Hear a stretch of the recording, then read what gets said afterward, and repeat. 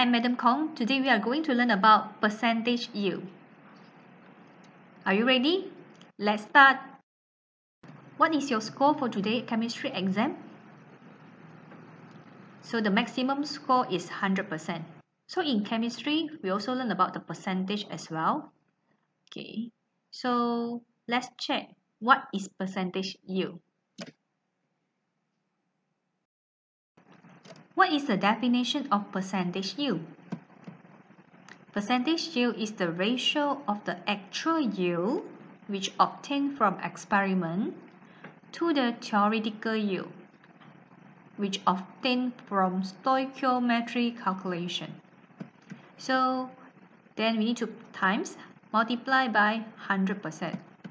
This is the formula for percentage yield, equal to actual yield over theoretical yield times 100%. Let's try question 1. A student reacts benzene with bromine as to prepare bromobenzene. So based on this question, the equation is not given. So we must know how to write the equation. From here we know it's C6H5 plus Br2 produce C6H5Br. Okay, then what is the theoretical yield of bromobenzene in this reaction? So the question 1 about theoretical yield. When 30 grams of benzene react with 65 grams of bromine, mass of this reactant and this reactant is given, meaning that the next step after equation is we need to calculate the number of mole for both reactants. So what was the percentage yield if the actual yield of the bromobenzene was 56.7 grams?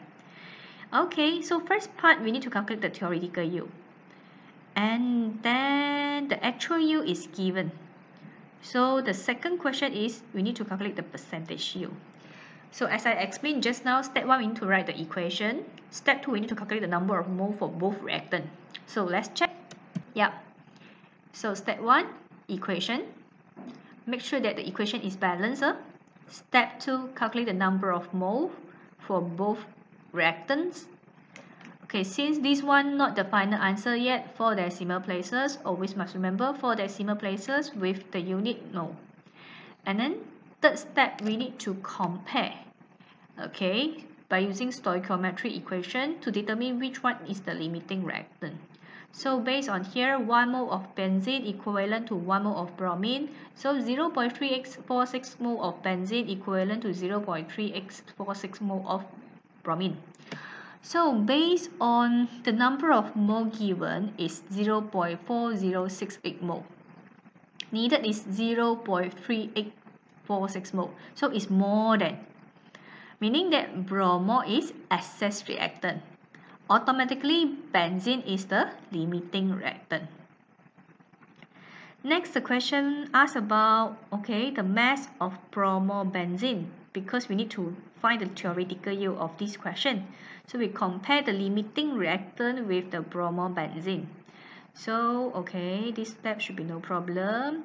So, after we compare, we notice that the mole of bromobenzene is 0.3846 mole. So we need to times molar mass in order to get the mass of bromobenzene. So now we continue with the formula of percentage yield and then substitute the value. Actual yield is 56.7 grams given by the question. And then 60.34 grams is the theoretical yield which we calculated over here times 100%. So we get 93.97% of percentage yield of bromobenzene. Okay, next question 2.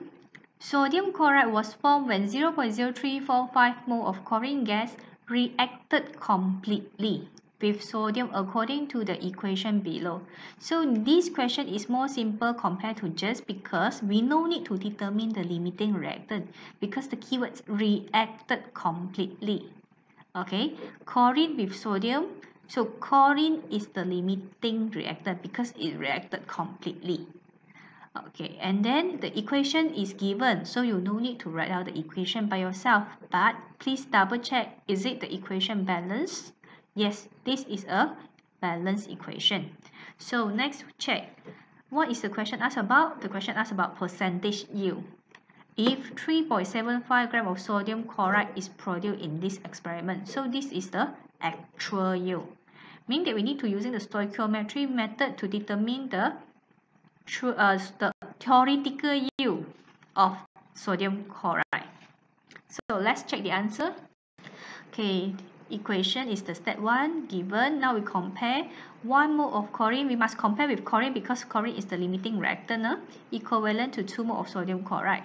So 0.0345 mole chlorine. Okay, stoichiometry times 2 divided by 1, cancel, so that mole is 0.069 mole sodium chloride. Okay, since we need to find the theoretical mass, we need to times the molar mass of sodium chloride, and then we get the mass. So now this is the theoretical mass of sodium chloride. Actual is 3.75, so divided by the theoretical, so times 100%, you get 92.9%. So that's all for today. Don't forget to follow my IG at ChemiCongSL. Subscribe, like and share my YouTube channel, ChemiCongSL, and follow my Facebook, ChemiCongShirley. Hope you all learned something. Thank you.